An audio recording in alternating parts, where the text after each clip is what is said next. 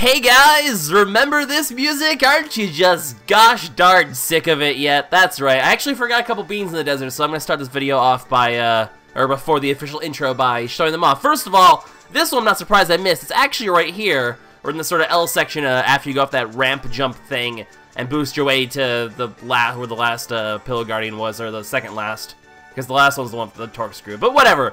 We're over here. As you can see, it's really hidden by this rubble. You have to kind of get up in this nook and cranny, that's what she said, in order to find it. So, not too surprising that I missed that one. It's a little bit tricky to get. Otherwise, we're going to be heading this way, and I'll show you where the other one is. It's actually fairly nearby. And thanks to everyone who pointed out that I missed a couple beans. I thought for some reason 26 is the magic number. It's actually 28, including the bean by the dream point. So, by the time you go to the dream point, you can actually see the bean over in the, well, you can see it briefly there in the corner. I'm not sure how I missed this one. I think I just was not paying attention for a momentary lapse of judgment. So one bro bean, one stash bean. I mean, I guess I can go ahead and just throw the stash bean on Luigi now, because I'm putting every stash bean. How do I have two stash beans? Oh, that's right, because I got one from the dream point. Well, there you go. Two more stash beans on Luigi. May as well just put him now, because I always put all the stash beans on Luigi anyway, and more lucky hits are more lucky hits. So I'll meet you guys back where I was to officially start this video off. Yeah. Since I forgot to put it in my little bean intro, see? 28! It's the magic number. Hey everyone, this is LuckySevenDX. Welcome back to Let's Play Mario & Luigi Dream Team. In the last episode, in my croaky voice, I attempted to explain that we're heading back to Wakeport, or we're heading to Wakeport in order to get a tour group to explore Mount Pajamaja, but we can actually do some stuff on Mount Pajamaja right now, and I actually recommend doing it, because now that this bridge is back, first of all, we can get some of the beans in the Pillow Castle region, so a little bit of extra beans, always good, but more importantly, we can actually explore Mount Pajamaja a little bit, including, spoilers for what's going to happen in this episode, but including getting to the shop, which will actually be basically be skipping an entire area's worth of shopping, and be able to get some really, really, really powerful equipment for this point in the game. So it's actually a really good idea to make a little detour up to Mount Pajamaja because, well, you'll have a lot of extra power, especially if the build I'm going for, specifically for hard mode, you get a really, really, really good piece of equipment for the hard mode playthrough. And some pretty good equipment for normal playthroughs as well. So really, just recommended to do this, whatever. So as you can see, now that we're actually able to get back to Mount Pajamaja, it's actually really cool because, well, we actually only need the ability to do Mini Mario in order to progress. So, because we have Mini Mario, we can just go over here and hit the button, and this goes down, so you don't need anything fancy. You don't need to have a tour group to get to the initial part of Mount Pajamaja. You just need to be able to do Mini Mario. Unfortunately, because the bridge doesn't come back until this point, this is the only point you actually can go hit this and continue onward. So, perhaps they should have made it so the bridge only comes back during, or the bridge only comes back for you when you get to, past Wakeport, but I guess they are okay if you sequence breaking a little bit. I mean, the enemies for Wakeport did show up earlier than expected as well, so it is certainly possible to sequence break, so welcome to a little bit of a preview of Mount Pajamaja. Plus, you get a little bit of a cutscene here, which is kind of cool. Are you sure this is the place? Yeah, this is the place. It's the meeting point for the climbing tour, but where are the tour guides? Oh, and where is the tour? Well, the tour starts in Wakeport. So, we need to go to Wakeport to register for the tour. Alas, without the guides and without the actual ability to join a tour, we can't get any further than this point. So, we've walked all the way up for nothing. Or, well, they've walked all the way up here for nothing. We've come all the way up here for good shopping. And that guy seems to be very who-sighted, excited, whatever words. I try to make a who pun and then realize that who-sighted does not even... Actually, I don't know. I could see them pulling off something even that poor. They do like to overuse their who's. Anyway, as you can see, not much we can do. This mountain is begging me to... I need to buy a license to poop. You know the jokes already.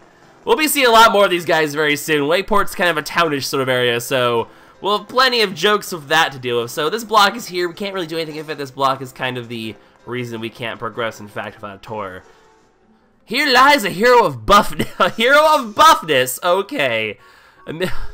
The sweaty furrow of the bodybuilder. Just...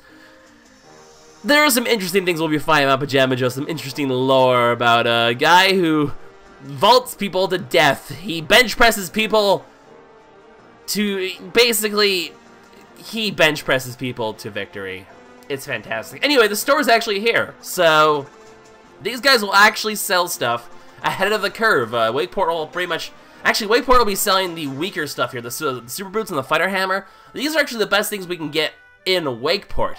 But here we have the heart boots, the super hammer, and some other cool things. So hammers we actually don't really need. In fact, this is actually still equal to the birthday hammer. And we'll be getting an even better hammer very soon in Wakeport. So hammer is not anything we need to worry about. The heart boots, it's tempting to say that I should get 2 pairs of these because they're really good. They restore some of your HP whenever you deal damage. I recommend 2 of these if you're doing a normal playthrough and not abusing the guard shell. Because, and also I don't know why I never put better boots on Luigi, but here you go, Luigi. What do I have on? I have like, I should upgrade. I have better boots to put on Mario. I need to get better boots on him. Anyway, the heart boots though, they recover like 3 or 4 HP, which is really nice in a normal playthrough, and you're just taking normal damage all the time anyway if you're not abusing the guard shell. Since I'm in hard mode, damage is massive, so that little bit of healing will not really factor in much. Plus, I'm using the guard shell anyway, so taking damage is not something I normally do. Hence, the heart boots aren't as good. We'll be getting a really good pair of boots pretty soon, and spoilers, Wakeport generally deals with you being in the dream world, which means I'll put the heart boots on Mario. In fact, I'll probably put the heart boots on Mario now. I'll switch them from Luigi to Mario instead. But because I'm mostly just using one character's power, I don't really need to get these boots now. We'll actually get a slightly better pair of boots way later on, but before we get to Mount Pajamaja. So I'm not gonna bother buying a second pair of hard boots for those reasons. That being said, fighter wear.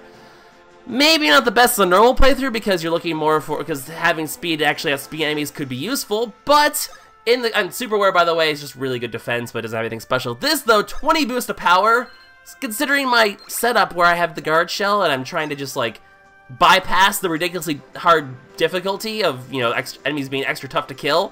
The fighter wear will boost both of my characters' power immensely and be super helpful. This is actually the reason why I sequence break, because this wear is it's an extra 20 power. Yeah, Luigi's speed is now 1, but speed doesn't matter. You're gonna get outsped first, and then after that point, it doesn't matter. So otherwise, you just have a couple stat boosts and an experience boost. Nothing really major. So that's all I'm going to do for now in terms of that. But this alone, like, our boots are now supercharged. We already have a really strong hammer, and now both bros have an extra 20 power. We are actually pretty strong right now. So I'm going to give Mario, I said I was going to give Mario the heart boots, because that makes sense considering, like I said, lots of Dream World. Then we'll give Luigi, I mean, Luigi's kind of suffering in power overall right now, but that's okay. We'll boost him back up very soon. But we're just going to give him the coin boots just for extra coins. It's the same as the snare boots, and the slight chance of ending the turn doesn't really come into play enough, especially... It doesn't come into play enough for it to be worthwhile, and like I said, Luigi's not going to be seeing that much action in the next section. It's mostly going to be Mario, which is why, like I said, I tried, and it's better in Dream Team to kind of focus a little bit on Mario. And what does this bean guy say? Does he say anything relevant about the tour? I'm kind of curious. But that's why I kind of focus a lot on Mario in this playthrough. Also, spoilers, by the way, this is very much a extra stuff episode, which I know you get there's some people being like, really, like, you're going through this game super slow. I know, but it's the way I play RPGs. So, sorry, but it's just kind of how I do things around here. So, although it could have been smart to come back here at some other, there we go, one more. There should be actually every single bean in the Pillow Castle area. That's pillows, the Pillow Castle area, and indeed it is, so 6 beans. I'll go ahead and put the beans on once I get all the beans that we need to get in Wakeport, which there aren't too many in Wakeport. Actually, I can even show that off again right here. There's only actually 12 beans in Wakeport. We're only going to be able to get about half of those now, or maybe a little bit more than half. We'll be able to get about 2/3 of them. So not too many beans to get in Wakeport. It's not a very involved area. It's actually going to be more side quests than anything else, so, because I mean, it's the town area. It's kind of expected at this point. But before we do that, there is one more thing I want to show off, because there's actually something new in Pillow Castle as well, and I kind of want to, just because this is kind of a bonus episode anyway. Hello, Peach, how are you doing? Plus, you know, my voice is still a little so I'm trying not to do the most, like, plot-heavy episode, so I can kind of not go too overboard in my voice. But, basically, there's something special we can do up here still. The whole areas over here that were blocked off before are now unblocked, and we can now explore these areas of Pillow Castle as well. So, mostly irrelevant stuff, but there's some really cool stuff going on as well. Well, was it a guy who's lived here for eons? I mean, who knows? Perhaps we'll find the answer to that question sometime during, the playthrough of this game. There we go. Words. It's like really early in the morning. I'm usually not up this early in the morning. I'm kind of doing a really rare morning recording instead of like a night recording.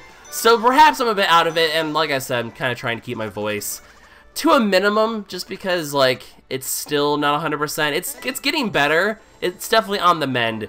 For some reason, colds affect my voice really heavily, it seems. At least lightly. Which is really annoying when, you know, this is entirely voice. Oops.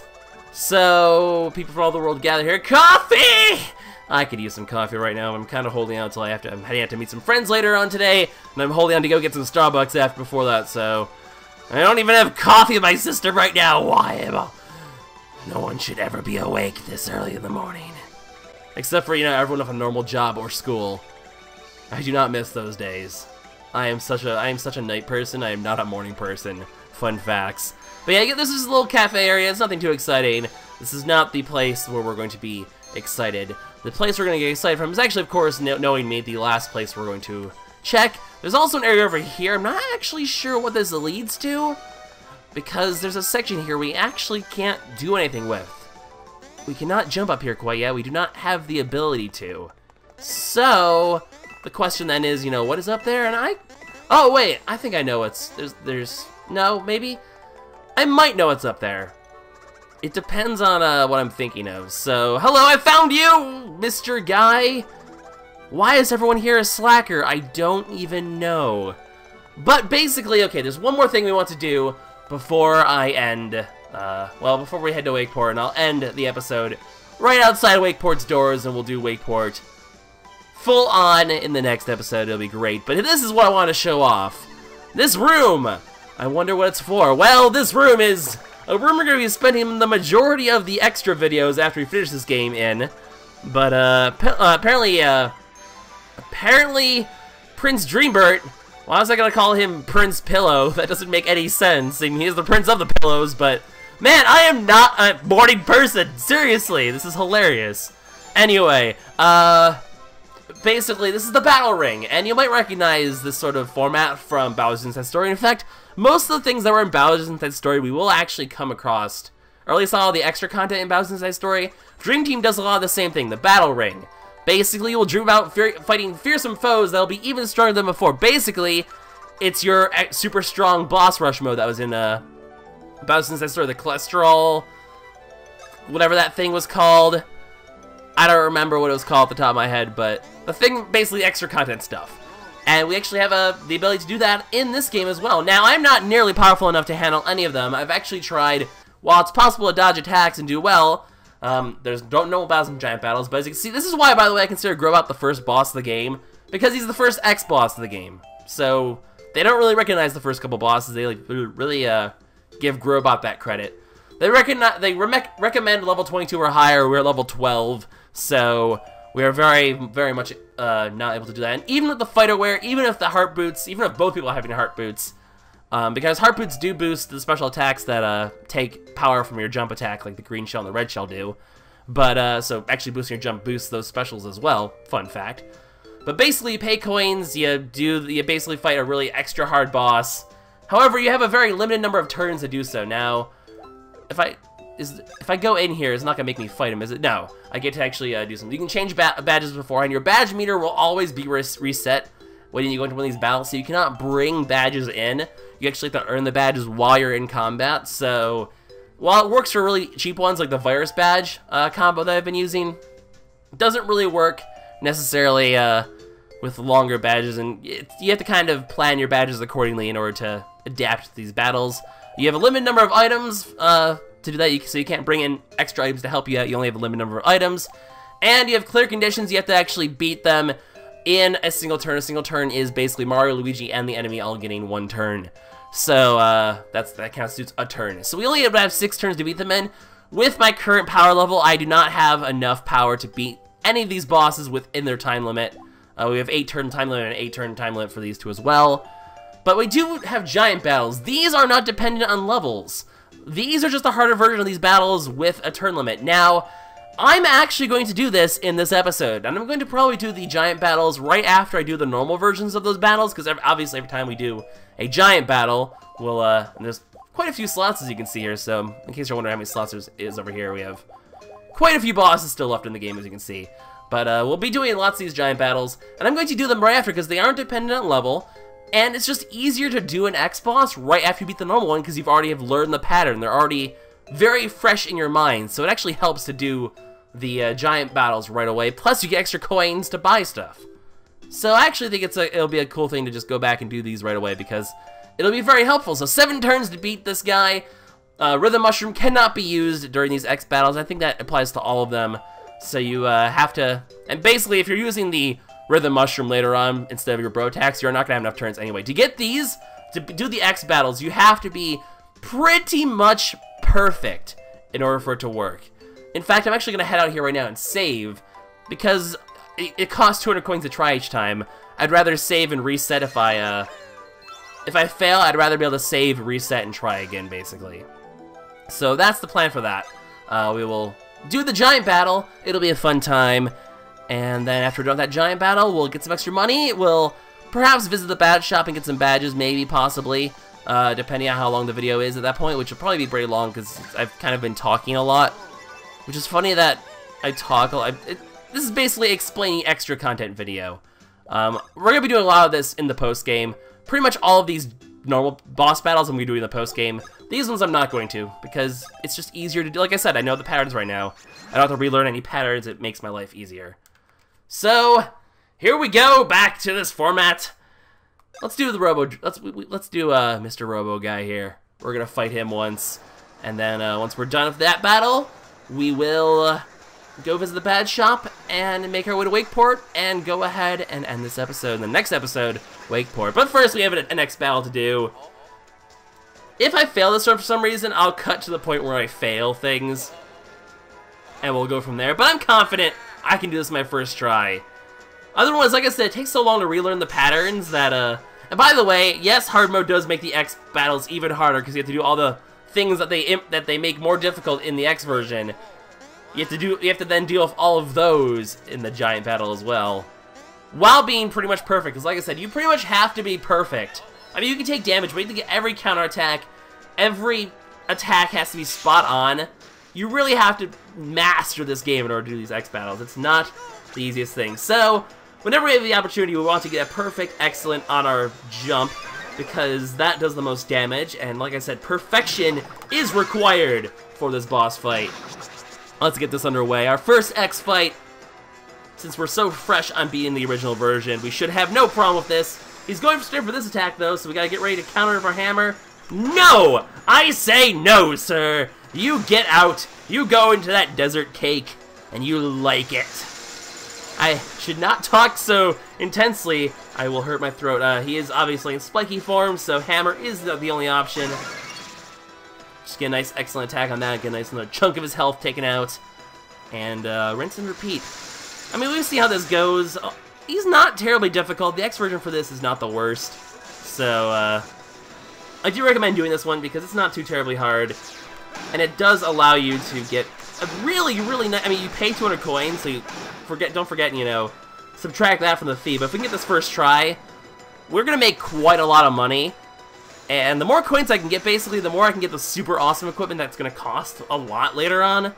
Because eventually, we actually will run out of coins if we don't, if we're not careful. So, they'll just, basically, doing stuff like this will allow us to get even stronger equipment, which obviously in hard mode, I'm trying to basically min-max this run as much as possible, as you can see.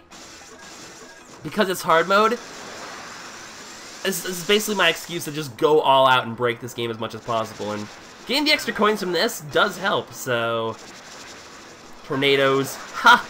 We've dealt with these before.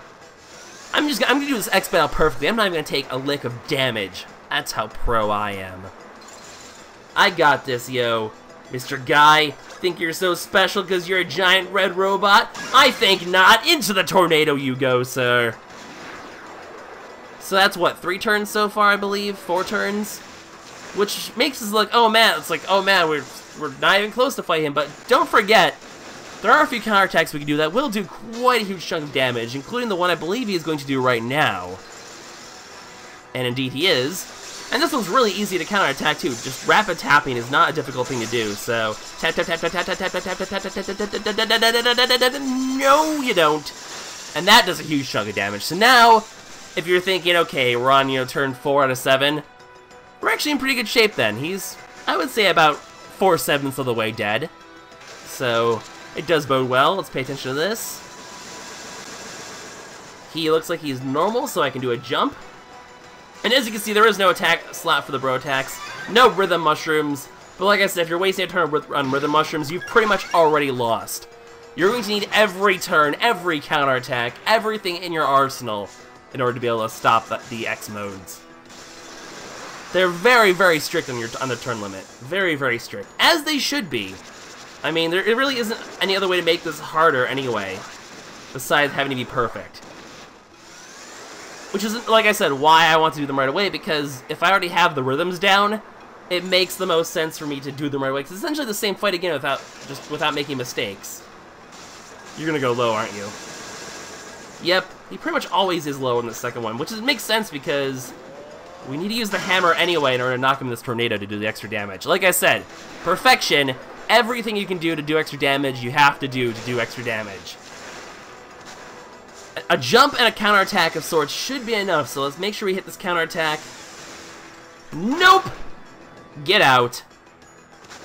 A jump might be enough from here. I think it's going to require a jump and a counterattack, though, which I think he, I mean, he always cycles between these 3, so the next one should be him shooting the drills.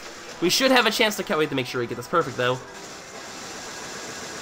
Oh, you're low again! How dare you! Okay. I don't think this is enough, but a perfect counterattack, like I said, every counterattack, every attack has to be perfect or you'll run out of time. Because this is the last turn, by the way. That was our last turn. We have to get this counterattack to win. But we will. Do not fret. Finishing Bros does not count as a turn, by the way, so don't worry. If you get him low enough to go to Finishing Bros, you've won. So, gotta get this perfect. How did I screw that up? No! Hang on. Oops. Oops. Oops. I got so excited and then I failed! Okay, that's why I saved the game so I don't have to spend the extra coins, because why not save when you can do that? But, I'm gonna reset and I'm going to get back to that point of victory, because it's pretty much the exact same process over again, and we're gonna be victorious. So see you guys in a second.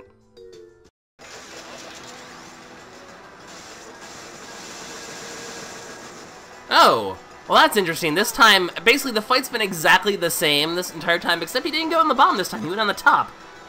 Which means I might be able to just kill him without doing that counterattack, after all, which would be really nice. Yeah, you're all the way up here, buddy. Hello, why are you up here? Die? Is that enough? Please tell me that's enough to just finish him off now. That has to be enough. Come on, be enough. You're done, right? Yeah, there we go. So, I guess if you're lucky with the tornado on that very last one, sometimes if you don't have to do the hammer, basically if you have to hammer him, you're going to have to do a counterattack to win. If you don't, you can just do the jump and get the win. So, I guess if you are able to get that last jump, that gives you the wiggle room of one counterattack mess up in order to win. But then you're relying on luck at the end as well, so there is that. Now, Finishing Bros, aim at the 3DS, we're going to go ahead and be victorious. That'll be our very first, I'm not sure actually, people are saying that Finishing Bros determines the items you get. I don't know if it matters at all when it comes to the X versions, though. It makes sense that it determines the items, although I could have sworn, the reason I didn't think it did when I was, that's what I thought it would be, but when I was, doing, oop, I'm gonna be careful here, focus. I could have sworn I've experimented with that to make sure that, to see, if that does actually make a difference with the items you get or not, and it didn't. I'm gonna double check the information, but people are saying that basically it affects the items you get, so I guess that's the thing. Anyway, that was one for the fail montage, so I'm all fine and happy with that. I did reset. I mean, there's no reason not to save and reset to save a little bit of extra money. I mean, it's 200 coins. It's not the end of the world anyway. But regardless, with that, we have our win. And like I said, the rewards for this are pretty nice. That's an extra 1,200 coins right there.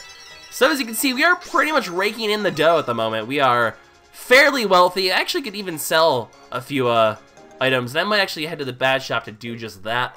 Although I do believe we've spent quite a lot of time in this video already, so I might save the badge hunting for the next episode, or maybe not even the next episode, but the next time we go to a badge store.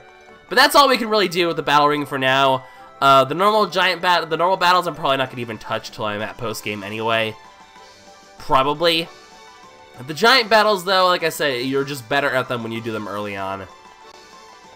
It seems to make sense. And then, of course, like I said, the badge shop is over here. It has upgraded its materials a bit. I believe it should have, right? You have better stuff. You do. He pretty much has everything that we need to have in here. And in case you're wondering, the gear shop over here has actually improved as well. We'll get those 2 badges very soon, by the way. Pretty sure I'll actually get those 2. Actually, no, I'll probably just get those 2 badges now. Let's just get it over with. They have just the really basic hammers in this shop as well. The item shop is unchanged from last time, so no need to worry about anything from there. Oh, what the heck, you know what? This is the extra video. Oh, I guess they have a few new things as well, so this item shop actually has been upgraded. I was incorrect. Cool story, but actually what I should do is I should sell a few items as well, just while we're here, because singular wear I don't have any need for. These are obviously poor as well. Anything that's like unique, I'm gonna try just to keep my inventory anyway, but that looks pretty good. A little bit of extra, even more money, always cool to have. And because we're pretty much good for the next 2 areas on equipment, what the heck? We're gonna want these anyway. Silver badge and risk badge. Let's just go ahead and get those. We now have every badge possible for this point in the game, and 1,600 coins left over for pretty much 2 whole areas. By the time we're done with Mount Pajamaja, we are going to be filthy rich. It's going to be wonderful. Which would be really nice to have. What am I looking at? I just bought badges, that's right.